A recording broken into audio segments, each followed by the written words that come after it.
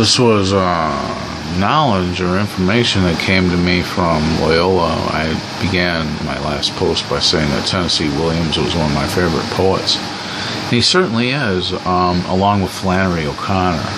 Both Flannery O'Connor and Tennessee Williams are the kind of poets that you have to return to if you want to constitute what the South in the past was and what the relations were among the various groups of people in the South. And so poets, for this reason, poets are essential to historians. You can't do a history, you cannot do a history that is adequate if you do not listen to the voices of those who listen to the voices of. You see? Because a northern writer today cannot capture what the world of the South was like, and a southern writer cannot capture what the world of the northeastern part of the United States is like as well. I would never say that a northern writer could not write a history of the South.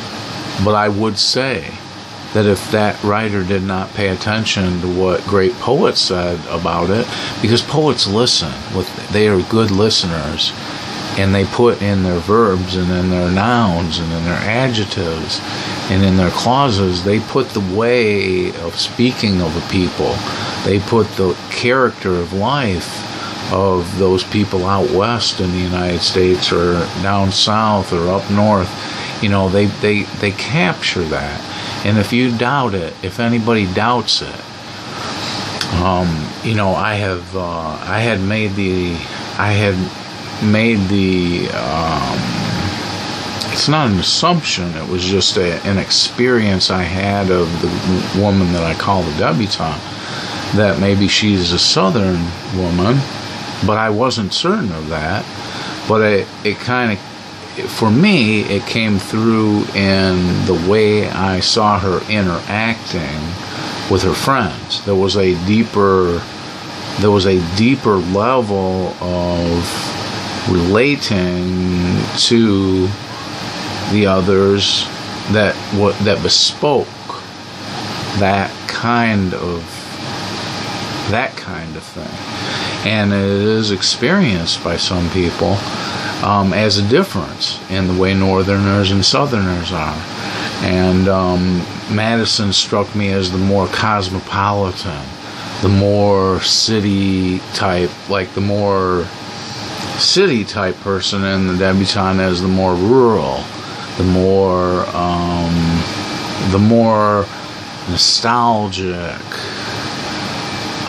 type, whereas Madison the more forward-looking, the more modern type, the person who looks forward to that modern future, as opposed to that type of person who looks more back toward a Victorian past, for instance. Now, those are just, those might very well be erroneous conceptions. It could be that they're both from large cities in the north. It could be that they're both from the South. It could be that that isn't the truth.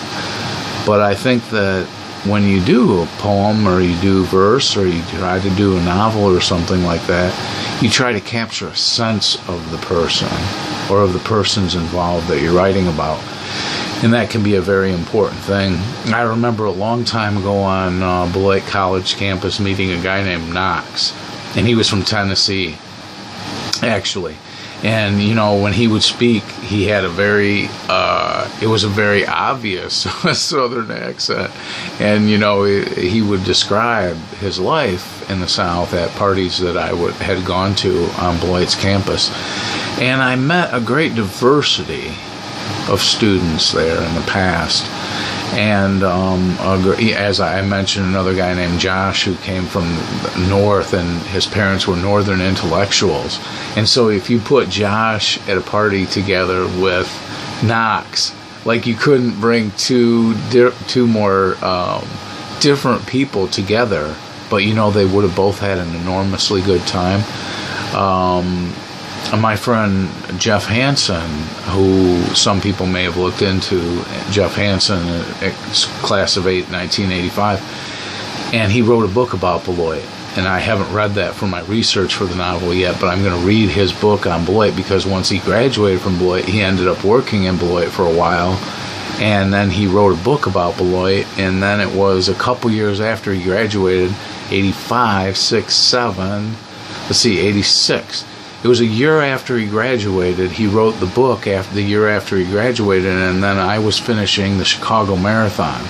And I had finished the Chicago Marathon on this day, and I was walking down the street in Chicago after I finished running the marathon, and Jeff Hansen was coming down the street, and he's like, "Hey, you were Maria's boyfriend at Beloit. I haven't seen you in a while. How you doing?"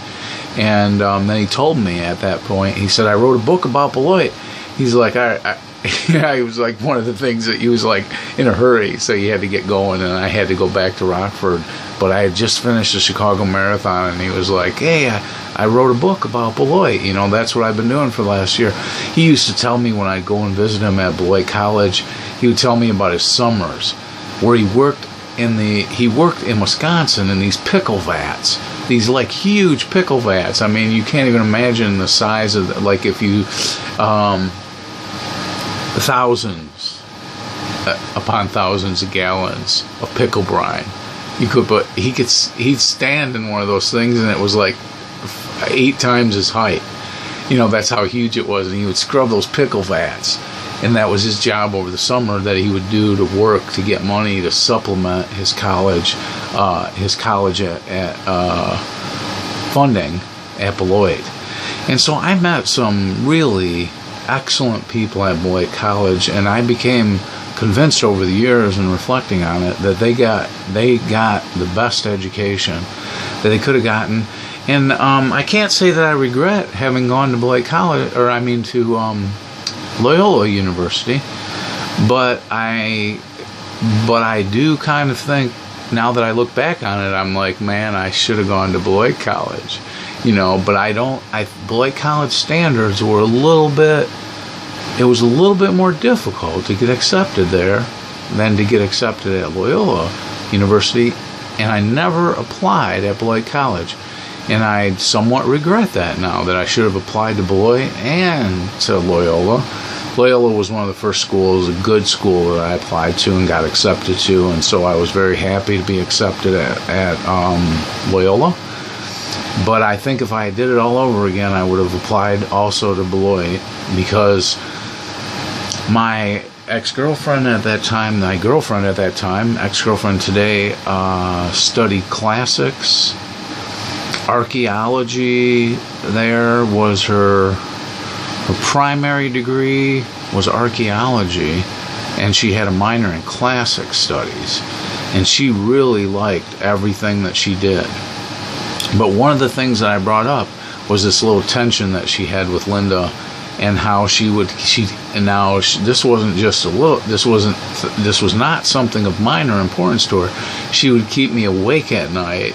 I'd go there to party with her on the weekends, and then after parties, she would keep me awake at night telling me how much this girl Linda had actually vexed her and hexed her, you know.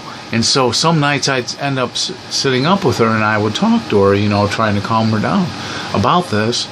And I would sometimes think, wow, how many hours had I spent trying to make her feel good about this fact, you know, that there was really no problem, and that whatever she endured was over. And she had to be reassured about that. And that's why I threw that out there, because Beloit seems in other ways so, all my experiences there were felicitous and harmonious, except for this fact, you know. And so I brought it up because it's the dynamism of that polarity comes out in my novel, but I give it I reinterpret it in a way that draws Madison over the 25 or so years leading up to the reunion after their graduation anticipated graduation in 2016, I bring it out as an elemental force that is like coming into their minds as they remember the experiences they had at Folk and Blues. Now, how did some people would say, well, you did that just because that was important to you and that was important to Maria. That won't necessarily be important to them. And that's true, but I did it because it was so important to Maria, and her experiences of it of Folk and Blues were so strong that even to this day, if I go over and speak to her and sit with her in an afternoon and have a conversation with her, she'll bring those events up. And so that's how I reconstructed it to be also of a powerful influence on the minds of Madison X and the debutante, so that people don't say I'm radically falsifying it, that it is definitely something. I took it from the experience of the individuals involved, not from my own like desiring to overemphasize the importance of something. I put it in the context of all the things that could be important there. The other aspect that I was bringing up was that Tennessee Williams actually did visit Loyola University, and it was rumored that Tennessee Williams showed up at Loyola, my alma mater, Loyola University, one time in the 70s, and this was toward the end of Tennessee Williams' life, and he was so intoxicated that he couldn't even speak to the students there. And I wondered, like, because I had read his plays and I had seen what a powerful poet he was and what a great person he was, and I wondered what caused his life to have that kind of tragicness, or whatever it was that had driven him to be a drinker like that. But I noted that one of my professors, a fine Shakespeare scholar, he also had his blues, if you will, because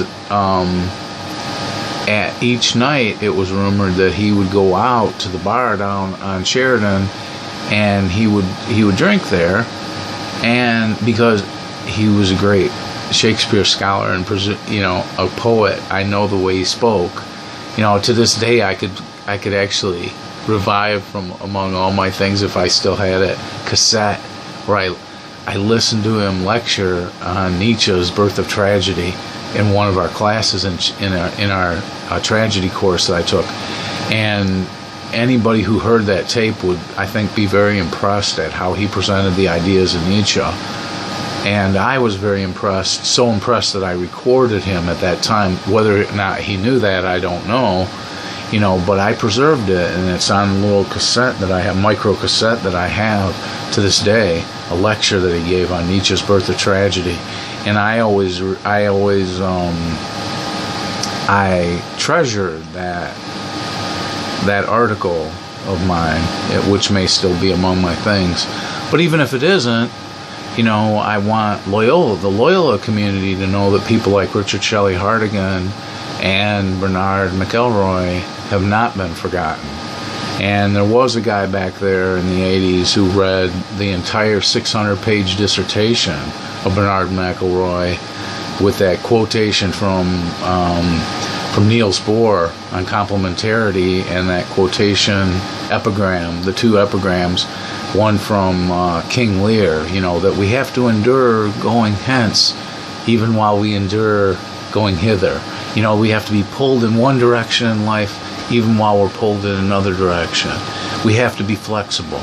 We have to realize that life is about change, and it's also about stability, as the play King Lear is, that I recommend to everyone.